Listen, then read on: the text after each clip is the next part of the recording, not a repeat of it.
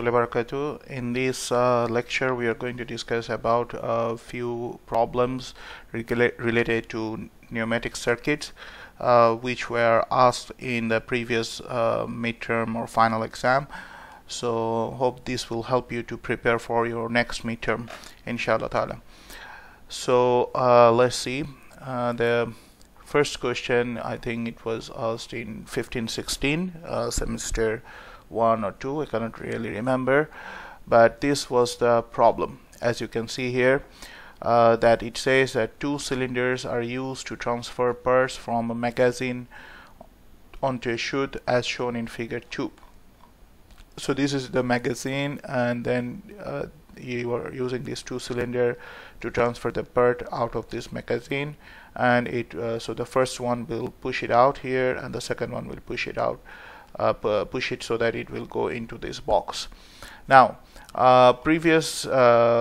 this type of example we have already done in our previous video, but this one is little bit, there is a twist. For example, it says that a push button or a foot pedal valve is to be pressed, and also it says that you have to ensure that there is parts inside this magazine. If there is no part, then the system will not work.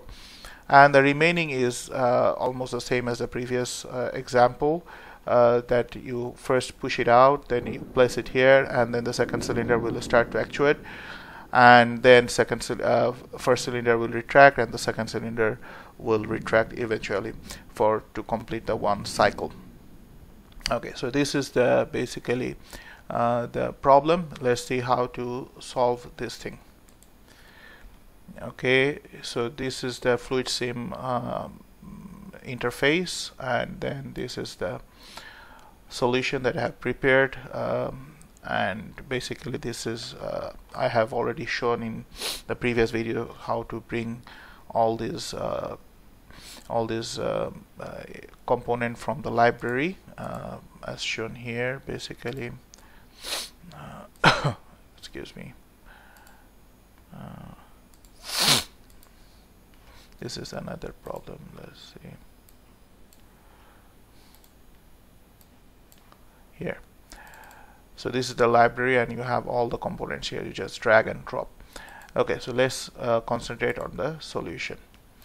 Okay, so we have two cylinders basically. So the cylinder that is going to push the part out of the magazine can be actuated either by the push button or by the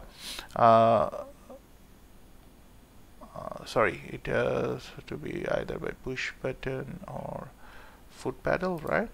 Let me see. Push button or a foot pedal. Okay. Okay, so there is something wrong here. Let me try to rectify this one. So yes, here we are going to yeah, I think this is the wrong example. Let me close this one and open the other one. Here. So this one shows that either a push button or a foot pedal. So you use an OR valve or a shuttle valve, and so if any one of them is pressed, this valve will be activated and you will have pressure here. So this is for the AND valve. What is the purpose of the AND valve? That you have to ensure the part is there inside. So this is the kind of a limit switch that to detect the part is inside. In real life it would be spring loaded, but here because of the simulation purpose I put it as a maintain contact. And then basically there will be another AND valve to ensure that your second cylinder is in retracted position, otherwise the part will hit this piston of the second cylinder. So that's why you use this C1 of the limit switch that detects the retraction position of the second cylinder as an AND condition, and then this system will move forward, and I use some flow control valve so that the simulation can be at a minimum nominal speed so that we can see the thing working. And then we also used when the first cylinder moves forward, then the second cylinder will move. So this A2 will cause the second cylinder to move forward. That means the part is now ready to be pushed also by the second cylinder. And once the second cylinder push the part, then the C2, which is basically the second cylinder extended position, will cause the first cylinder to move back, and then once the first cylinder is moved back, then the second cylinder will move back as well by this A1 limit switch. Okay, so let's see, and this is the this is the to show the phase of the cylinder. This is basically you can insert this state diagram to see the phase of the cylinder.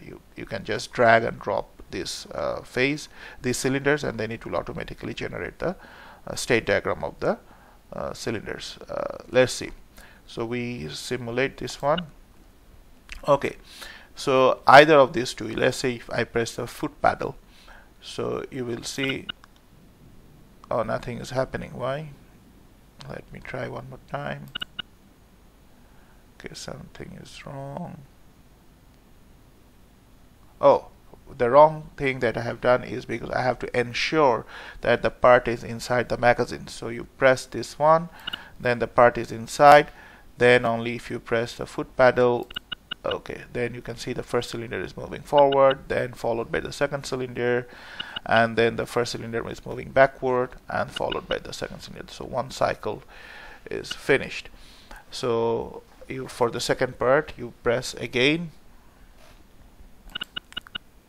so you can see the phase diagram of the two cylinders. There you can see the state diagram of the two cylinders as well. So if you want to keep the cycle on, let's say you don't want a push button, so you want to maintain contact, you can just click it, and then you can see the system will be keep on moving after pressing this one. So it will be keep on moving.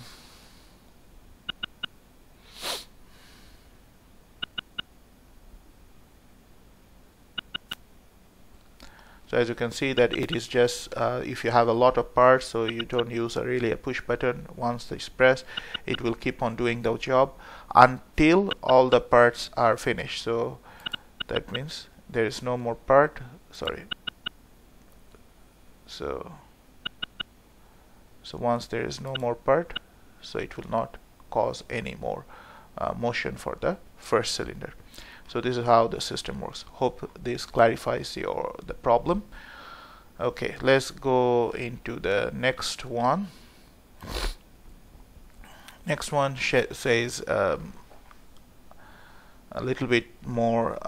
Okay, it also in the question we said that you have to describe every sequence of operations. So you have to describe that how the system works by pressing each button and what will happen. So this is descriptively you have to explain. Okay, in the next one, another pneumatic circuit related problem, it says that a double acting cylinder is actuated by a push button or a foot pedal valve, and the cylinder should retract back automatically. So you have to detect the retraction. You have to detect the extension after it reaches the end position, that means the extended position. And before it retracts, a certain pressure needs to be built up and a certain time needs to be elapsed. So, and the retraction should be as fast as possible, that means you have to use a quick exhaust valve, and whereas the extension of the cylinder should be controllable speed, that means you should use a one-way flow control valve. Let's see the solution for this one. Yeah, this is the one. Let me minimize it first. Okay, stop this simulation and we open the next one. Okay, so this is the case. As you can see here, either a push button or a foot pedal, so use a shuttle valve, and the retraction is detected by the extension is detected by a limit switch. As you can see, the labels are same, A2, A2, and you do not use any retraction limit because it is not required. And then once it hits this limit, this will cause the time delay to work. At the same time, this pressure buildup will be monitored by this pressure monitoring valve, and I'm using this pressure from this chamber, left chamber, to actuate this pilot valve. Once the pressure is built up, then it will cause this valve to be actuated, but you will also have to ensure this time lapse has been accomplished, which is basically I put it in 50% opening. So once that prescribed time is done, then the air will go here, and if the pressure is built up, certain pressure, and then the air will go to the port number 2 and it will actuate the valve, and hence the cylinder will move backward direction. So let's see the simulation. Okay, we press. So as you can see here, you press the push button, so it is not moving, it's moving slowly because our forward speed should be controllable. So that's why I put here slow motion, this one-way flow control valve. And then once this time and pressure has been achieved, then it moves backward very fast because of this quick exhaust valve.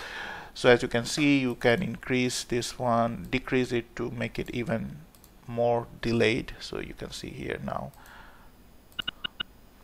it will move forward, and the delay will be longer for this time.